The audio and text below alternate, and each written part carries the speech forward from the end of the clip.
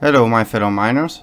This is a sequel to the video I released yesterday with how to get the 3070 LHR up to 120 MHz at around 80-90 watts. So I managed to get 125 at 93 watts, I think it was.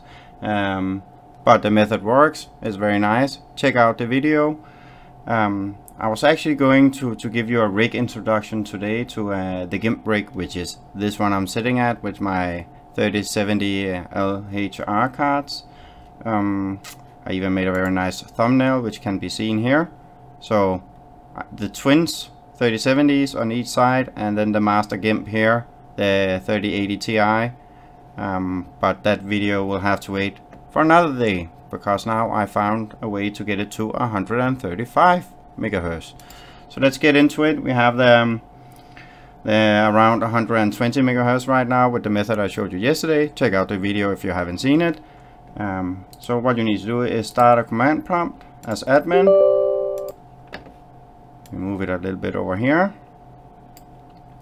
and we fire off a command that says the memory clock to 6000. Now I've looked in MSI Afterburner, I've looked in the Nvidia API, I've looked in GPU set, and I cannot see this clock anywhere. It does not reflect anywhere for me when I set it to 6000, but apparently it works. For some odd reason it works, and I'm very happy about that. Anyway, so let's check out the result now. We have 121, which is about 2 more than we had last time, so that is good. And now is also the time to ask you guys to please subscribe to my channel if you want to be the very first to get the latest tweaks when I discover them, because it is something I'm actively working on. So please subscribe and like the video if you like it. It helps out a lot. And to the 6 subscribers I have already, thank you very much, much appreciated. So we have reached 125 megahertz, which is quite good, right?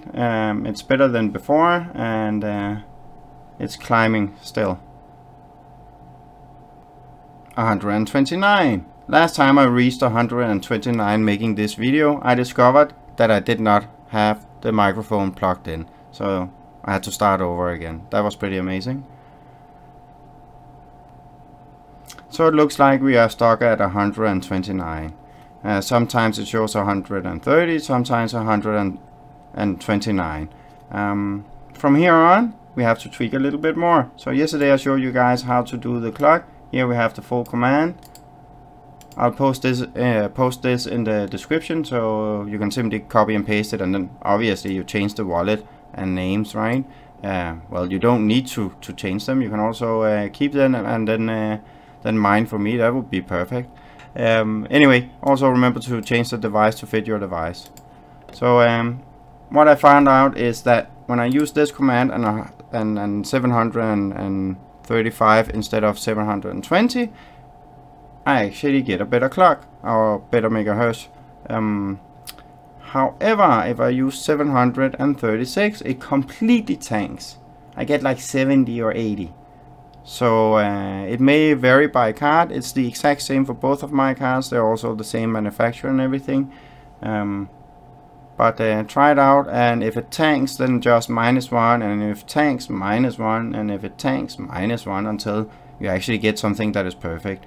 And I would also recommend that if it works perfect for you at 735, then try 736 just to see if it fails.